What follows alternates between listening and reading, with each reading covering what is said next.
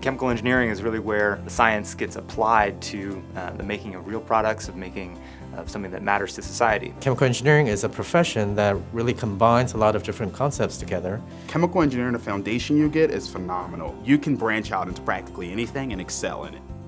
The great thing about chemical engineering that I've found is it's very broadly applicable. I love the interaction with everyone in the department, from the professors to the other students. I feel comfortable reaching out to professors. The students, not only do they go to classes, but they'll work in their labs as undergraduate researchers. Some great undergraduates have been working in the last couple of years on undergraduate research in solar water splitting. Started working in my lab both as freshmen and have published 2 papers in scientific journals, which I think is really remarkable for undergraduates to be the first authors on publications. They've won a number of awards and presented their work in various different places. So the students here are smart, they're engaging, they have creativity, and they're industrious. So put those things together and you have a special student that thrives in the environment that we provide here. What we're doing is developing coursework in the classroom, which is going to actually be performed in the laboratory to kind of bridge the lecture hall textbook learning with the industrial future of the students.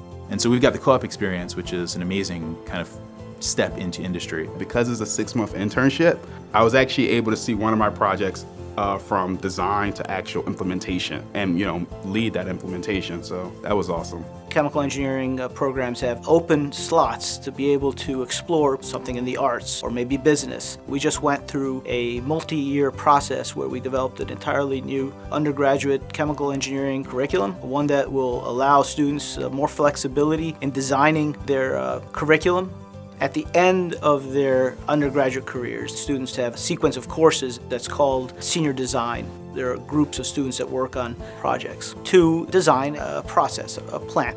We had developed a bio-track, biological concentration now. The program is called biological engineering, so it's just a bio track that you can add on to the chemical engineering degree, which really lets you focus on that bio portion of chemical engineering. But we also have things like study abroad programs, and one of them is run through our department in Bochum, Germany, where students take courses. Some of them are actually taught by our faculty. I have a job with Merck after school, and I am a project engineer. I have a job at Gear Plastics as an applications engineer for when I graduate.